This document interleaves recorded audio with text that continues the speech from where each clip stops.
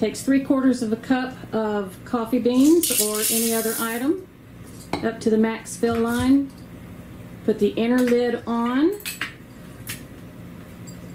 and then the outer control lid, that's the trigger, and push down. We're going to do a coarse grind for 5 to 10 seconds.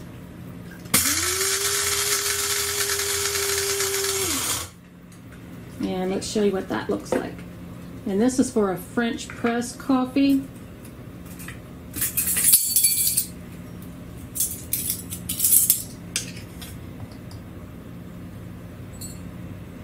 And you can see how coarse those are. We're going to go for a mocha grind, which is medium, for 15 to 20 seconds. So we've already done 5 seconds. We're just going to do another 10 to 15 seconds.